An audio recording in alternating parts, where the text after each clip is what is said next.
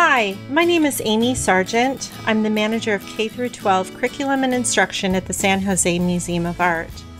When Shelter in Place was first announced, I felt lost and anxious. I kept thinking that everything seemed beside the point. What can I do that matters? Nothing felt important enough to stand up to the extreme crisis we were in. A few days later, I was reading a quote by the Broadway actor and civil rights activist Ossie Davis. He said, "Any form of art is a form of power. It has impact. It can affect change. It can not only move us, it makes us move." So I stopped panicking and I got moving.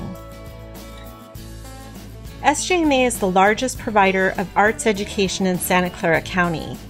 Whether our museum is open or closed, we maintain a commitment to provide visual art educational experiences to affect creative growth and to bring comfort and enjoyment.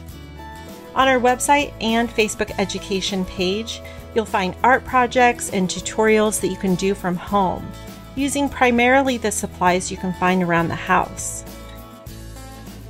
We're also looking forward to hosting our first ever summer art camp online in June and July.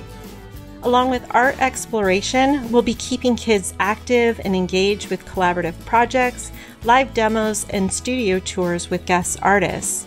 Many of these guest artists are in our upcoming exhibition, Southeast Northwest. We're also including science into our curriculum this summer, bringing together art plus science. Our camp will culminate in a 3D virtual exhibition featuring campers' artwork in SJMA galleries. Our tutorials and art projects are accessible to our K-12 audience and the community regardless of age or experience.